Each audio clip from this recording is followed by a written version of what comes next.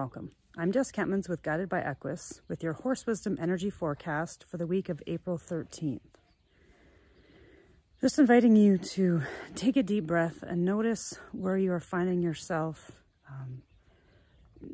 this week and in this moment, because whatever is you're connecting to in this moment and the next couple that are part of maybe this energy forecast is what's wanting you to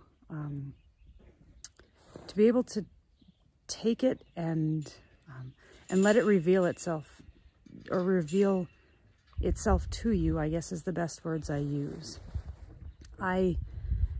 I'll share a story that I feel kind of pertains to what I'm trying to relay this message as. My oldest daughter has a horse, has her horse Summer, and she's lately been kind of, every time she rides her, even bareback, Summer will use the one hind leg and kind of kick up. And so finally I said, okay, well, let's address this and let's see what's going on. So not wanting to use my hand to put it there in case I got my head kicked off, because that's what I felt like, is that she's really trying to protect herself in this area. So I grabbed a 4-foot whip, and my daughter thought that I was going to whip her. But I used the whip to just see the general area of her body that was causing discomfort. And as soon as I connected to those areas and we held space, my daughter and I together, and just relaxed, but kept holding space for that area on Summer, eventually, instead of protecting it, she actually released and stepped away, responding to that area of focus. And so I bring that to you guys this week, and I'm here with Fancy and Noche because that just finished that session with Summer, and I came over here because that's a way that we can not only connect to an area of disturbance, I want to say, in our life, is by taking a bit of a different approach to it, but by focusing on it. Because my daughter's been riding Summer and wants to continue riding her, but this was going to have to, Noche's yawning behind me, this was going to have to be faced at some point, because the relationship was just going to continue to deteriorate to the point that Summer would be forced to show us how uncomfortable she was. And so that's what I feel like the energy of this week is that there's an area in your life that is really wanting to show you how uncomfortable it is feeling in relationship to you, and yet there is an invitation through that as well. And I would love to actually be able to teach what I discovered today, and it's not really anything new. It's what I've been talking about all along, by holding this space for its availability to come back into alignment with truth, with flow, with connection. And I use that point on my shoulder. I don't know why, but it feels like there's something in there that I need to connect with also.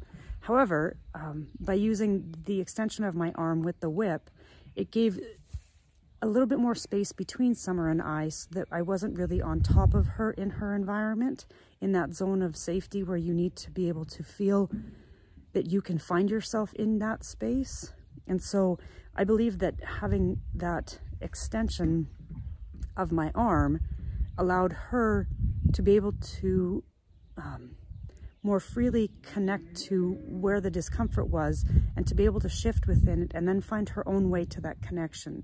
And that really only required from me finding that space by watching where on her body that blink in her eye was associating to that space on her body. And really, I was about, I don't know, 6 or 7 feet away from her, but that blink still existed, and that blink is associated with the disconnect in that energy field, that auric field of hers, which translates to a physical discomfort within her body when my daughter was riding her. So I share all of that as a way to help maybe bring an understanding to you this week as to if there's something that is showing you signs of discomfort in your life, that it's actually needing you to focus on it, to bring your attention to it, but maybe from a different form, maybe with a bit more extension between you and it, so that you give it a little bit of space, to allow it to do what it needs to come into alignment with what it is. And it feels like there's a truth that is part of that will be revealed for you this week, to be able to take that revelation or that truth and discover something that you've kind of been missing. And I'm kind of laughing at myself because it's like I've had this piece that I've been doing for years and years and years, but when I'm too invested in it, I don't allow the space to be there to have the potential for something else to happen. I'm too invested in wanting that release, and so I'm too close to it. And sometimes we just have to step back and breathe and relax and notice what wants to happen. And so that's where I invite you guys this week. So with all of that, I would love to hear your feedback if that resonates, or if you make any sort of breakthrough this week with what I'm sharing here.